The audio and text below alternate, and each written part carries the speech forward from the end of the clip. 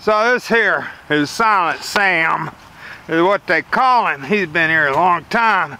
This is the oldest state university in the country, and it runs a town. This here erected, says, by under the auspices of North Carolina Division of the United Daughters of the Confederacy, aided by the alumni of the university. That's what that says. All those people killed, died, they were represented as chivalrous, and really what they did was fight and defend the institution of slavery, the ownership of people. I want this thing torn down myself. I hate it.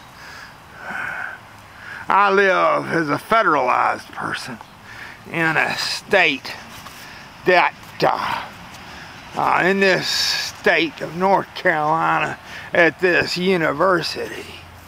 So there you are. You're forced to look up to this character. This character, Silent Sam, the whole issue being somehow mitigated by the fact that his cartridge belt and cartridges don't apparently have any bullets in them. So that's the story of what makes this somehow acceptable to people all over the country and the world. I don't know who you'd sell this to. It's really similar in a lot of ways to Nazi propaganda. This man and his cohorts so beautifully died in the service of slavery, the ownership of other people who were considered property and so powerful considered as property that the states of the South, the Confederacy, went to war, started shooting at Fort Sumter to maintain their what they called some peculiar institution, as if that was going to make it sound better.